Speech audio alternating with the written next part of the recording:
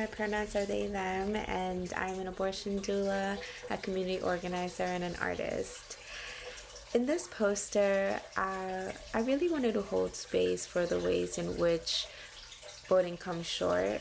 I think that it's important for us to be questioning our tools and our movements frequently, and examining in which ways they fall short.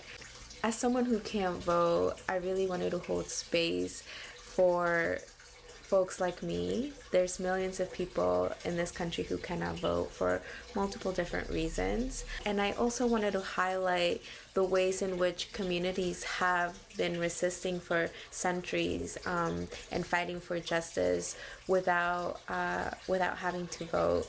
Although voting can be a tool that can create change that affects some of us, and can lead to pathways for laws that can protect some of us, it does leave a lot of us out.